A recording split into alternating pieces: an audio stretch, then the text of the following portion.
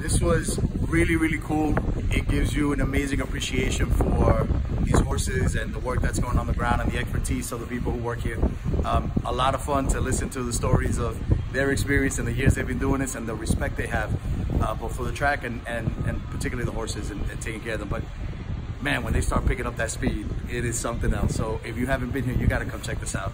This is an incredible sport that has supported families for so many years, and here we're still very alive and well and done the right way. So come to Yonkers, check it out.